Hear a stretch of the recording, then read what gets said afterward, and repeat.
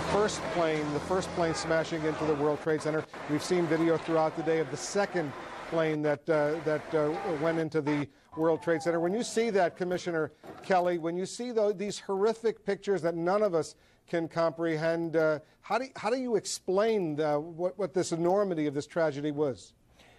Well, you can't explain it. It is the enormity is just mind-boggling. I think we think in the abstract of terrorist attacks, but when you see this, when actually you see the film of Plane 1, Plane 2, and then the collapse of the buildings, I mean, the world witnessed this.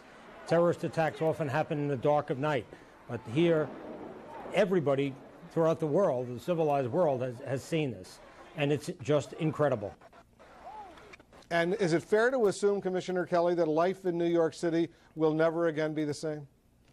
Well, I don't know. New Yorkers, Americans are pretty resilient, pretty tough. I think certainly for the short term, life is going to change significantly. But I hope it doesn't change too drastically, because then the terrorists have won. They've accomplished what they set out to do, and that is to significantly alter our way of life. So I think we have to certainly pay